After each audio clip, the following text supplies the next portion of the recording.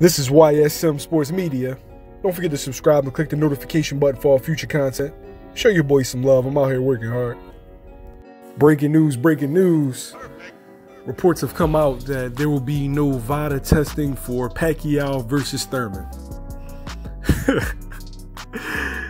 Now, I'm not accusing anybody of anything.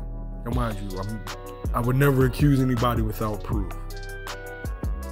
But this stinks to high heaven. We all know who the A side is. It's Manny Pacquiao.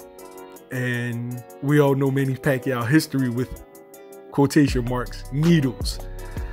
And we've heard Keith Thurman come out and said it doesn't matter to him, if there's testing or not. So I can only imagine that this is Manny that has pushed for this issue.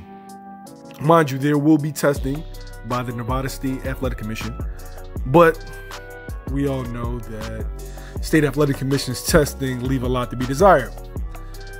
So the only thing I can guarantee is this is going to be a lot better fight than I initially thought, because